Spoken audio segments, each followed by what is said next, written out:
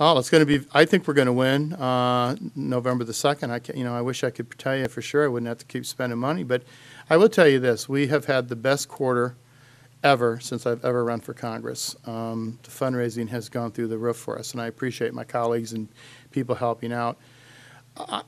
Here's why we're going to win this thing, because we've been talking about issues. I don't have time to demonize somebody else, Bernie. I'm talking about saving American jobs. I'm talking about the things we've done in this district. I'm talking about, one day he wants to repeal the health care bill, then he says he doesn't, then he says he does, now he doesn't, now he does.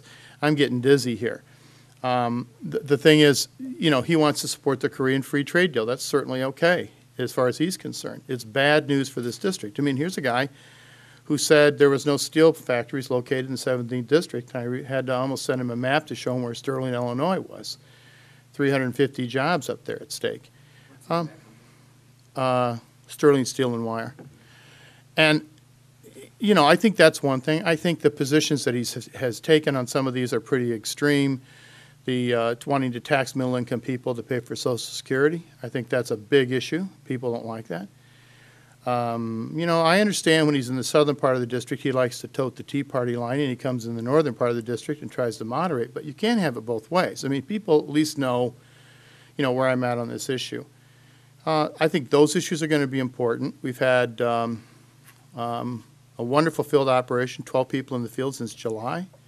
Numbers are coming back fairly decent. We're happy with those.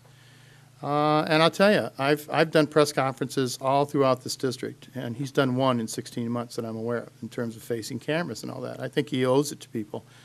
The issue of the debates that we talked about before, it's still open.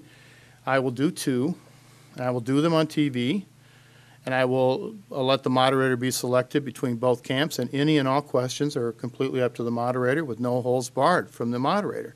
However, I'll tell you what I won't do. I am not going to allow, and I don't need a cheat sheet to see the questions coming from the moderator at these debates. These are supposed to be about, let's talk about it. Now, if he's fearful that somebody's going to ask him something he can't answer, well, I have the same problem, but I think I'm pretty good on my feet. And I think the other thing, too, I think the tone of this campaign has been something less than stellar from the other side. But look, that's their campaign. We are doing everything we can to win. We are on the air. We are not going off the air. And you ain't seen nothing yet. When you say a good quarter, can you say how much you've raised? Or? Well, it will be over $300,000 In a quarter. In a quarter, which I don't want to get into exact amounts, but we're, and that's the most I think I'd ever raised before in a quarter was maybe $2. So people have responded, and look, I think the tide has turned. I think people are tired of this, take our government back. Back to what? Back to raising the retirement age on Social Security, back to taxing middle-income people, back to where? The health care bill is a classic example. Look, there are things in the bill I'm not happy with, but when you talk about repealing it, here's what you're really saying. You're saying to parents who can now put their diabetic child on their policy, too bad, so sad.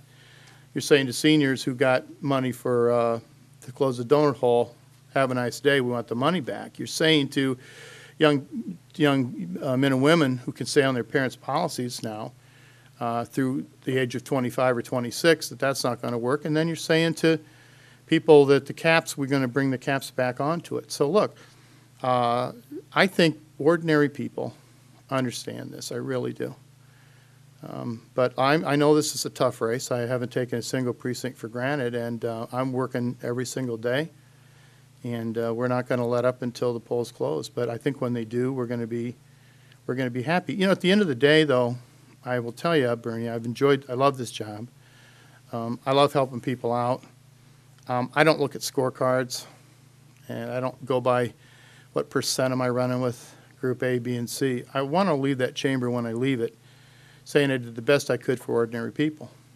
And I have. And so, irregardless, and I do plan on winning in November. Somebody asked me, I said, if I was Kreskin, I could probably save another $400,000 if I knew for a fact what was going to happen. But look, I think my party's engaged in this race, and I think we're where we want to be.